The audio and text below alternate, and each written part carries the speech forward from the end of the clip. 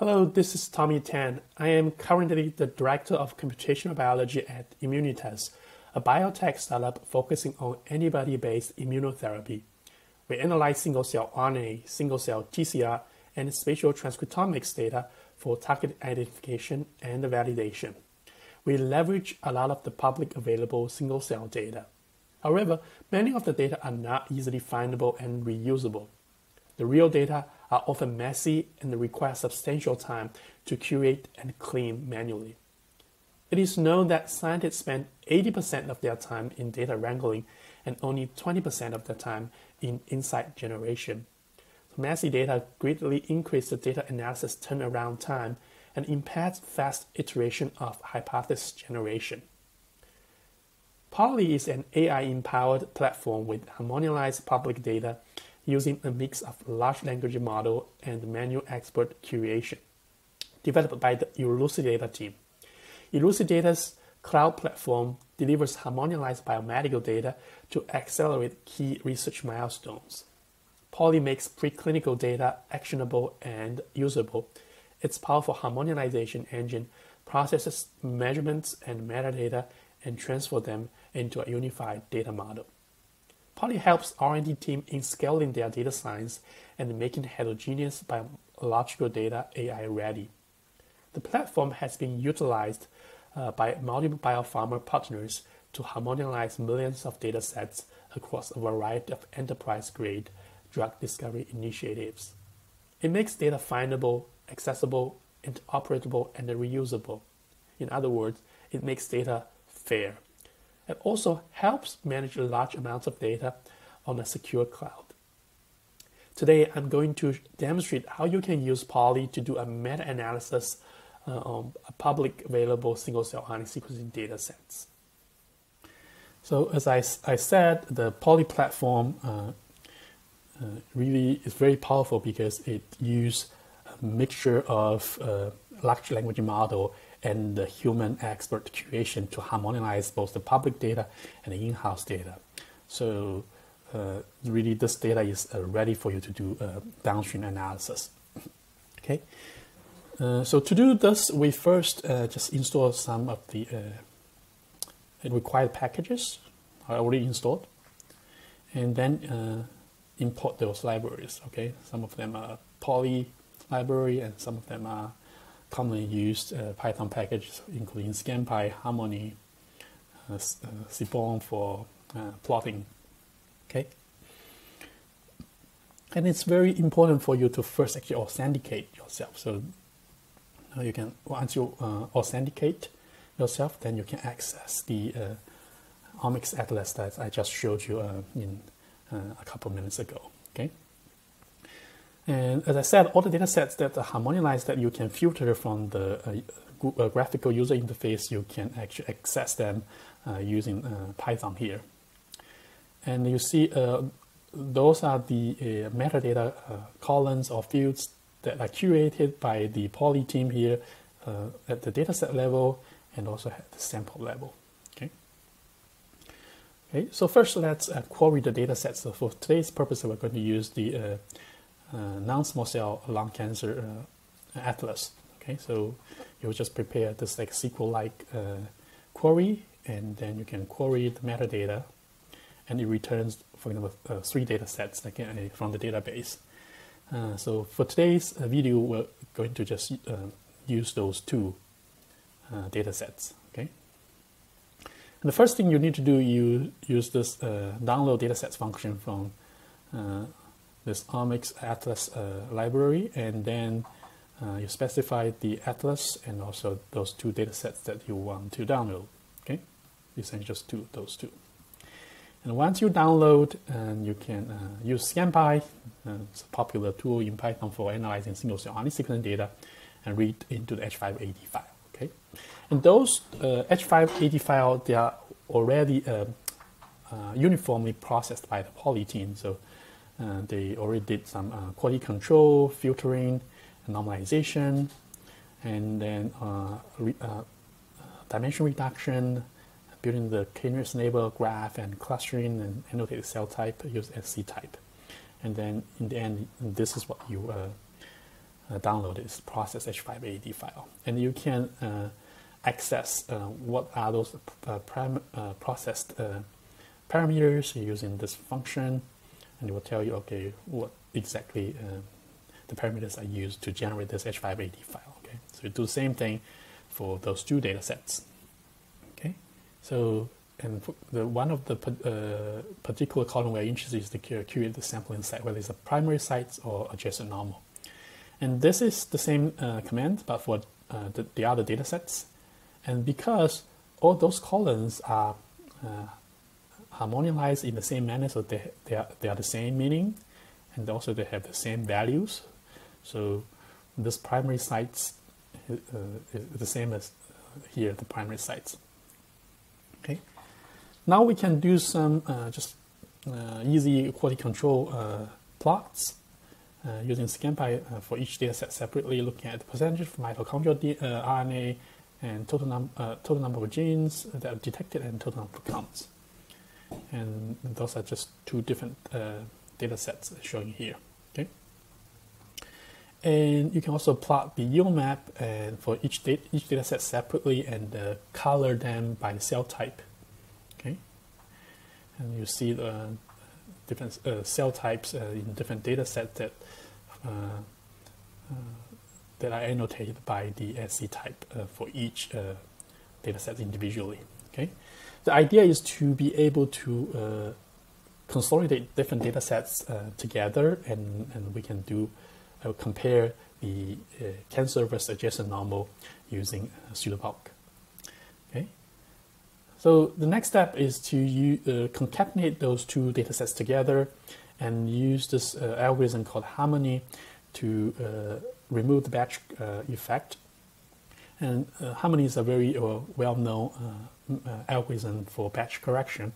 As you can see here, different data sets of the similar cell types, and because initially without any batch correction, if you cluster them, they will on the Ymap they will be actually clustered by sample or data sets. So in this case, you're trying to actually artificially squish different same cell types from different samples, squish them together. So remember, any batch correction methods may actually raise some of the biological differences. Just be careful when you use them. Okay, so in this case, we just concatenate those two end data and use inner join, because sometimes different data sets, they may use different gene IDs, and they don't necessarily have the same gene ID, so you have to do an inner join.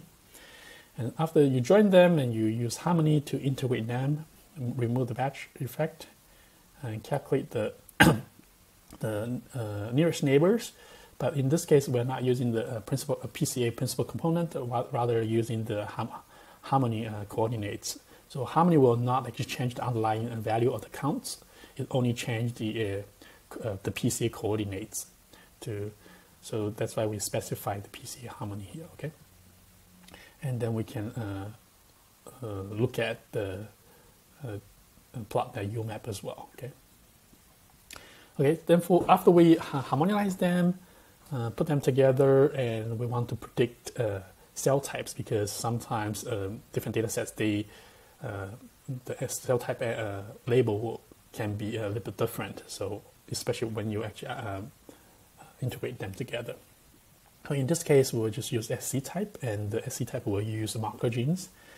We already downloaded some of the cell type marker genes in the current folder, and we'll use the cell type to just annotate them by markers. Okay, and essentially this is what you see in the end after you after you merge all the two data sets, Harmony corrected, and then this is the cell annotation. Okay, you see different cell types here: B cells, fibroblasts, monocytes, and different T cells, NK cells here, dendritic cells, and mast cells even.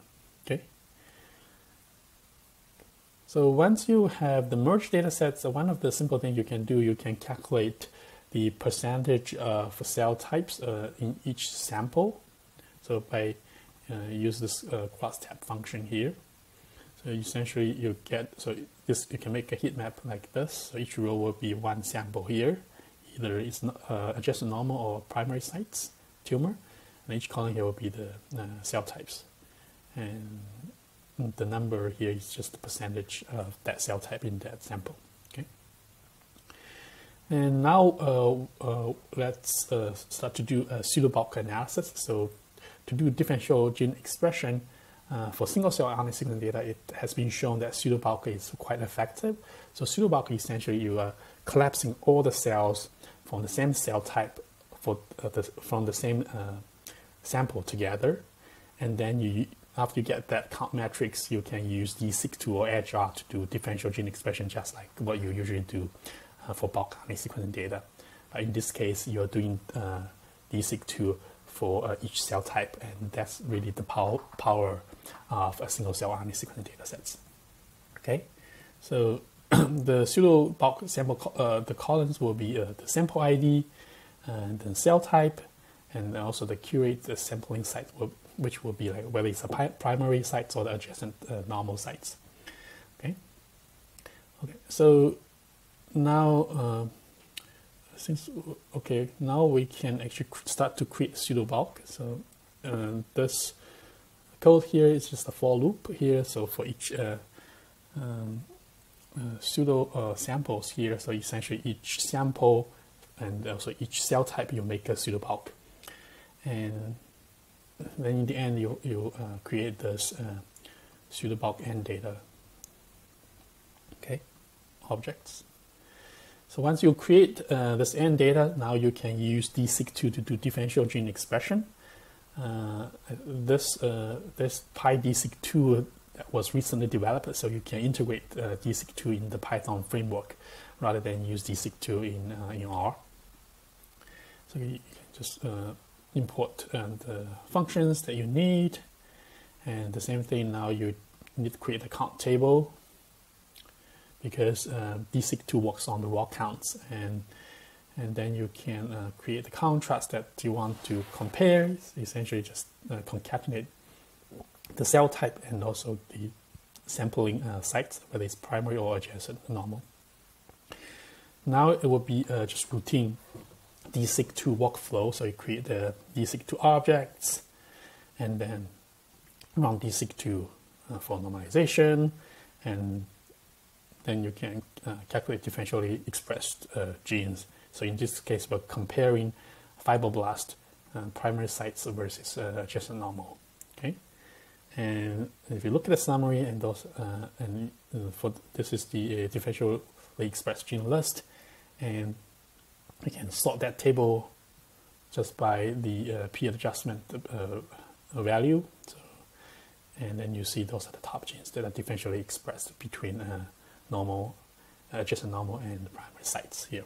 Okay, so in this case, we can visualize the data here. So for this gene SLC16A3 here, we can just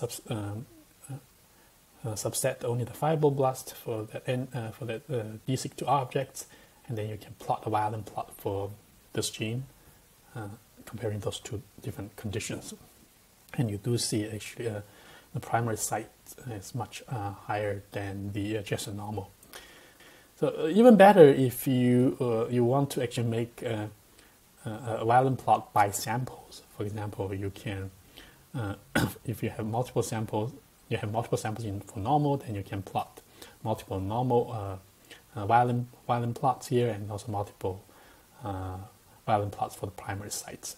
And in that case, you will see whether it could be driven by a single sample or not. But in this case, because we use the pseudobulk, it's actually unlikely to be driven by a single sample. And indeed, if you search the literature, you see this paper and showing that this gene SLC16A3 is associated with poor prognosis in lung adenocarcinoma. Okay, so that's it for today. I hope in this video you can see how powerful the Poly platform is, and you can easily access all this data using several lines of commands. And what's even better is all those data sets, they are harmonized in the same way. So all those metadata columns, they are consistent across different data sets. So you can easily just put them together, select relevant data sets, put them together, and do analysis. And really, I think the Poly platform can save you a lot of time and resource. So I hope this video is helpful, and see you next time.